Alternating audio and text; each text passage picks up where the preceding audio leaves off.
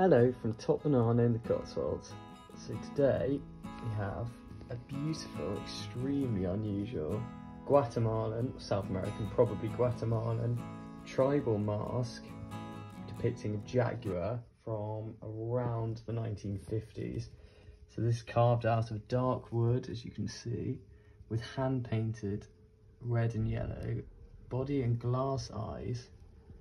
This extremely unusual item. The jaguar is used in many ethnic dances and is one of the prime predators throughout the Amazonian region, hence why it's a sacred species for many cultures. A very unique item that would hang beautifully on any wall. Thanks.